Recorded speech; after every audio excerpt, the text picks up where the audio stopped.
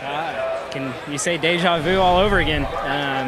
We're pretty much in the same spot we were going into Talladega before we advanced to the round of 6. We just have a deeper hole to dig ourselves out of now. But can't thank all my guys enough. They gave me a great Romco Fire Alarm Services Chevy here tonight, and we're off a little bit all night, and it's not for a lack of work and dedication, I can tell you that. But we gambled, and it didn't work out. I don't know what the deal was. I mean, I was running half throttle and out of the gas, coasting, clutching it as much as I could, trying to save fuel, and they told me we were only a lap short, so our calculations were off somewhere.